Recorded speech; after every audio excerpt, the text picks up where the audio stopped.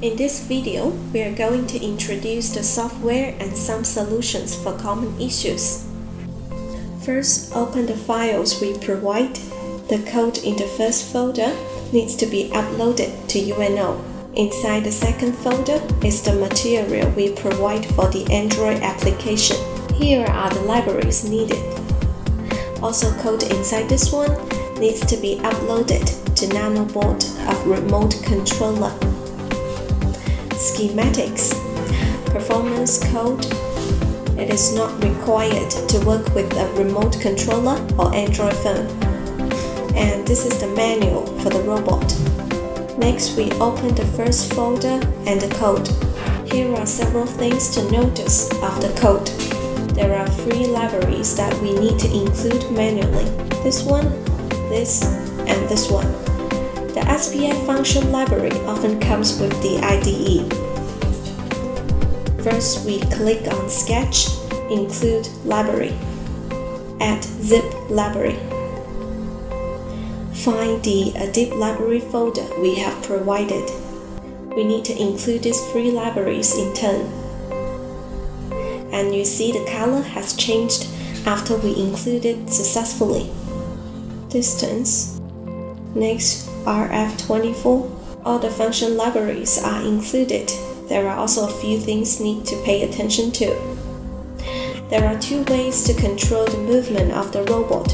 One is to use the Bluetooth communication, the other is to use the remote control. You can choose here. We provide remote control by default. If you use the remote control, configure 0 here. And if Bluetooth communication, change it to 1. Continue. See here is the initial angle information for the fine-tuning of 18 servos on the 6 legs of the robot.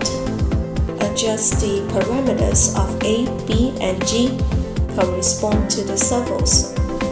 A to PWM13, B to PWM14, G to 15. The modification range of all parameters is -25 to 25. Every time you modify it, you need to upload the code to UNO to observe the outcome. Next, let's take a look at the code for detecting the light source. Here, we set it to 50. And it can be set as parameters such as 100, 200, or 300 to prevent the misoperation caused by the error of the modules. And the smaller the parameter, the more sensitive the robot is to the light source. Next, we open the device manager, connect the UNO to the computer, and the Arduino UNO is assigned to the COM18. We can also change the COM to a commonly used port, such as COM6. You can choose anyone here. Default option is COM6.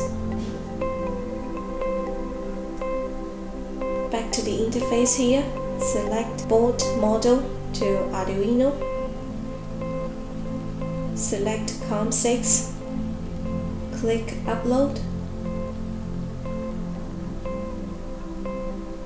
You can see that the code is downloaded to the board successfully.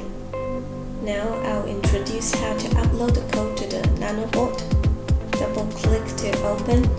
The function libraries used here have already been installed. No need to repeat the installation. We are now connecting the NanoBoard to the computer. There are 2 versions of processors, the new and the old. We change the port to COM7 first.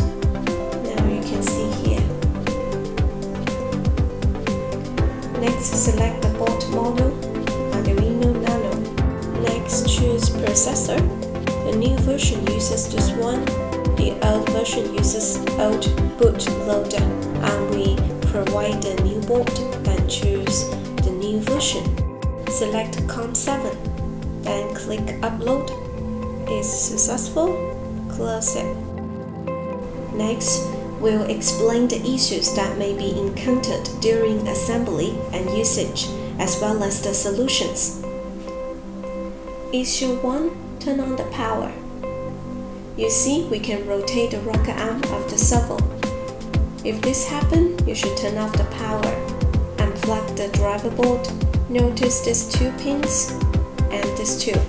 You can manually pull them right and left, back and forth, and then plug them back. Turn on. It can't be rotated by us now. Issue 2. Turn on the robot.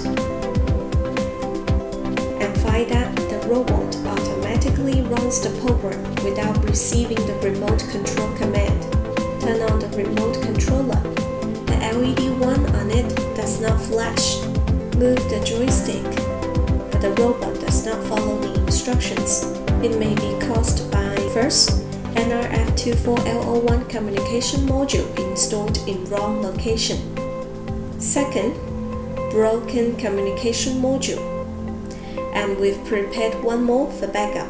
Third, poor contact between the pins and UNO.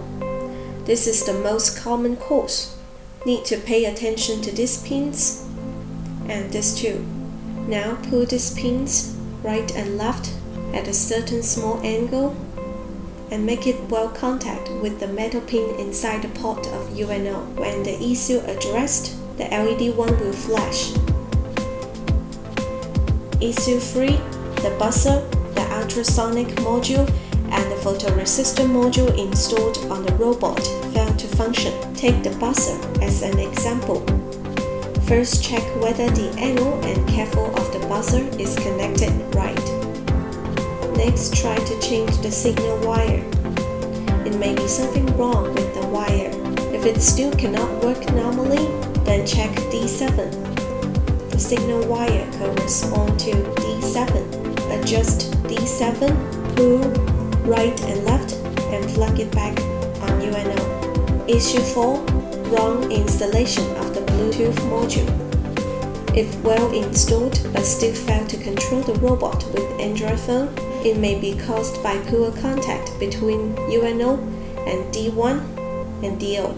Now adjust these 2 pins, pull them right and left, and plug it back to UNO.